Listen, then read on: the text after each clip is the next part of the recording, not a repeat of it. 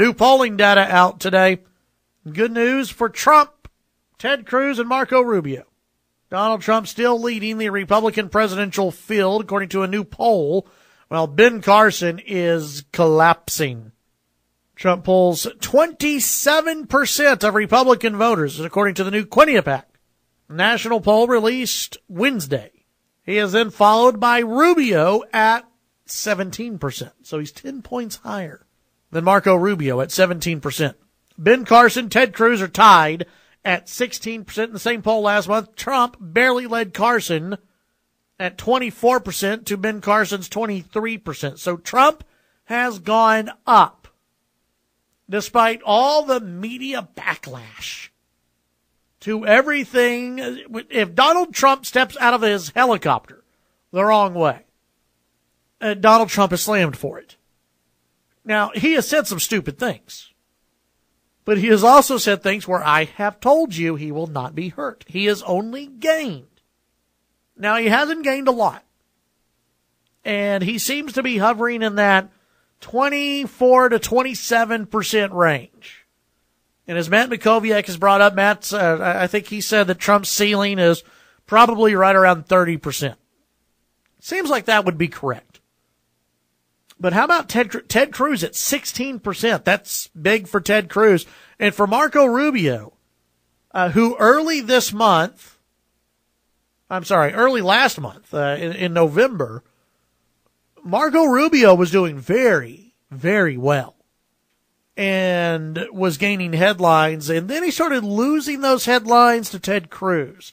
And there were some out there who said, maybe Ted Cruz is going to even eclipse Marco Rubio, and Ted Cruz is going to have this huge gain. And he did have a huge gain, but he did not overtake Rubio.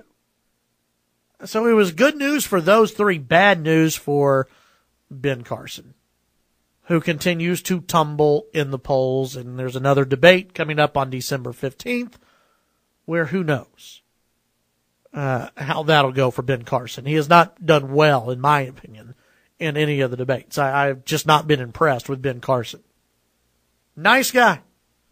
Very nice guy, but I don't see him being the nominee.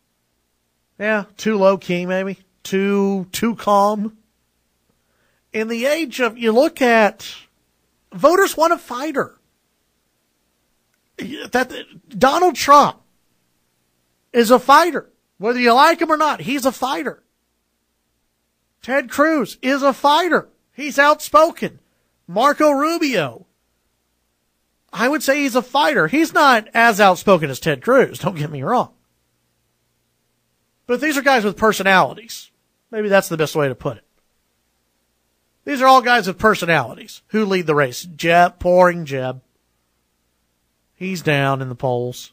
And Ben Carson, who, he's a nice, thoughtful guy, but kind of boring. Kind of seems bored. And I know it's not the best way to choose the next president of the United States, but I will say this about Ben Carson. I don't know how much he knows on national security, on foreign policy. There are a lot of questions I have for with Ben Carson, and then I think a lot of voters are feeling the same way. But Ben Carson tied with Ted Cruz at 16%. I predict you will see Ted Cruz rise to second place before the end of the year. Now, the December 15th debate will be huge for Ted Cruz and Marco Rubio. I think that debate may determine who finishes this year in second place. They will both have momentum.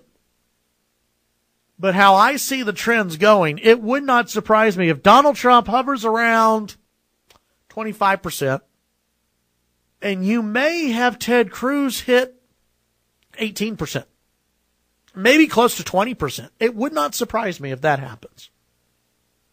With Rubio right around 18% by the end of this year. Now, again, if something comes out about Ted Cruz or Rubio, anything can change. But that's just how I see the race trending right now. No other Republican candidate cracked the double digits. Jeb Bush was in fifth place at 5%. In the Democratic presidential race, Hillary Clinton continued to lead big, leading Bernie Sanders 60 to 30%. So Donald Trump's still number one out there. Despite the media attacks on Donald Trump, despite the attacks from other candidates, Donald Trump's still number one. Now, when you look at Ted Cruz and Marco Rubio, they're gaining on him. I think with Ben Carson, and this is why I predict that Ted Cruz's numbers will go up, Ben Carson will continue to collapse. And I think once Ben Carson really, really collapses, many of Ben Carson's supporters go to Ted Cruz as their first choice.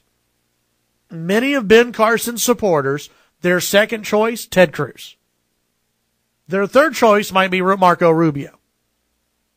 I don't see any of Ben Carson's second choice being Donald Trump. Nobody's second choice is Donald Trump. Maybe some of the Cruz supporters. Maybe. And this is what both Ted Cruz and Marco Rubio have leaned on, is we're the choice and we're the second choice of the vast majority of people. You know, if they can't have Jeb, if they can't have Ben Carson, if they can't have Scott Walker or Rick Perry or insert your candidate here, then we'll go with Ted Cruz or Ben Carson. Now, Christie. Where do you think Christie figured in on this? What do you think, Jody? Christie's made big headlines lately, right? He just got the endorsement of the New Hampshire, one of the big paper in New Hampshire. Jeb Bush finished at 5%. Christie's at 2%. 2. Now, if you were to Google Christie's name today, he would appear, I believe, in more headlines than Jeb Bush. He may appear in more headlines than Marco Rubio. All the D.C. media, start paying attention to this.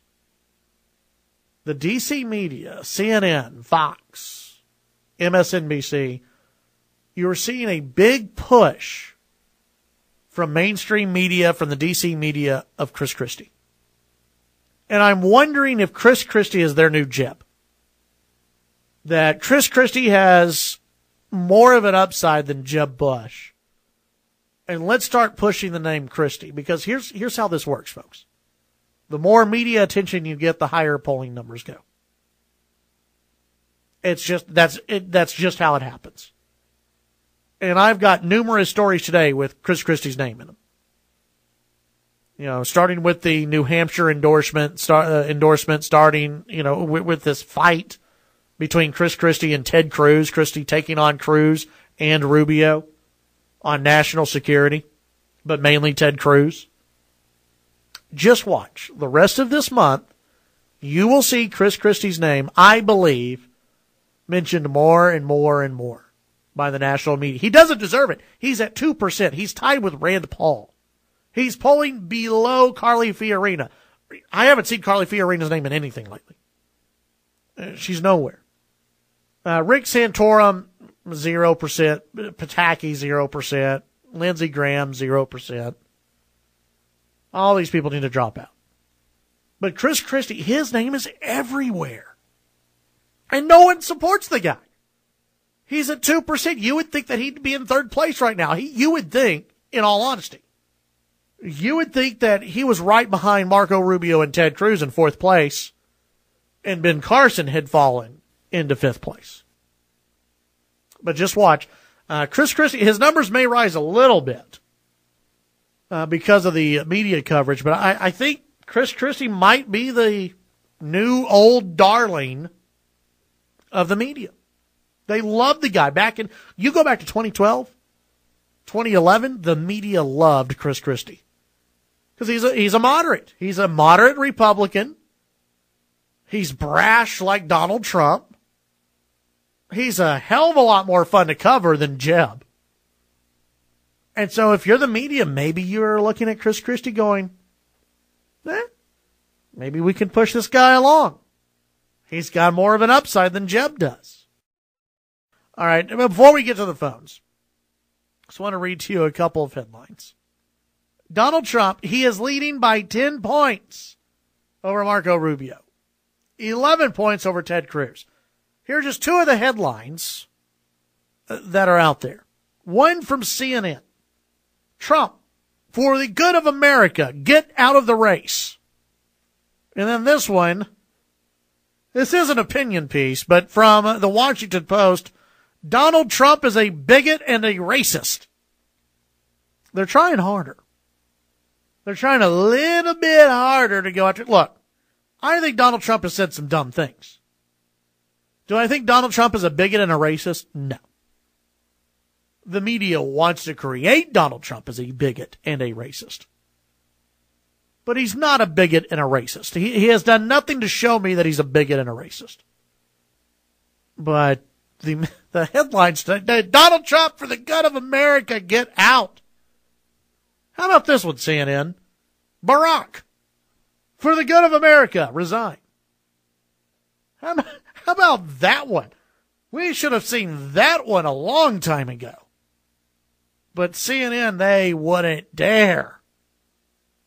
They wouldn't dare post a story like that. But instead, it's Trump, for the good of America, get out of the race.